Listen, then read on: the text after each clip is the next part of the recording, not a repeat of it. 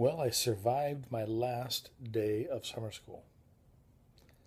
Actually, it's not the last day. Tomorrow's final exams, but that is,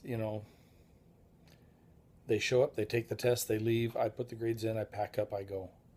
Um, what's interesting though is this may be my last day ever of summer school. Doesn't matter that I've been teaching it 20 years. Um, it almost seems like it should be illegal to do what they did to me. Um, to tell me halfway through, sorry, we can't keep you here. I had a verbal contract, basically.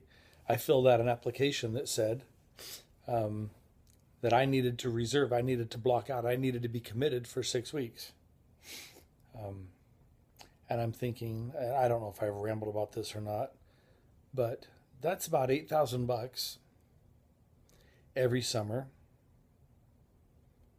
And when it's time to retire, I'm pretty sure that $8,000 is considered. I mean, they look at your average salary over the last 5 years. Well, if they start pulling this from me now, is that their way to keep from having to pay me as much when I retire? I think I'm losing more than $8,000 a year. I mean, if I think of what I'm going to be drawing for retirement, if that number goes down because of this, um, I really got screwed. I really got screwed. And I just hope and pray something comes up that's better. I don't know. Um, like I said, I've got an interview or I've got an appointment with Dr. Cowan, Mike Cowan. I used to home teach him way back 25 years ago. Um, anyway, I've got an appointment with him a week from tomorrow, sometime. I mean, it's just Friday. We haven't set a time yet. But and here's the thing: I don't know what I want to happen. I mean, they've already got someone coming in for second semester.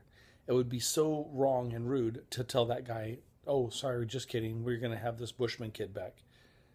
Now, that'd be wrong also. Two wrongs don't make a right. But,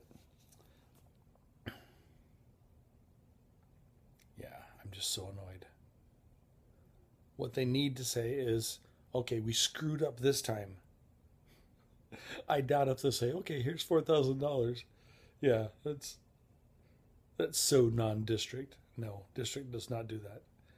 But they need to say, it was a mistake. We will continue to hire you for summer school. Boom, that's all they need to say. But I really doubt it.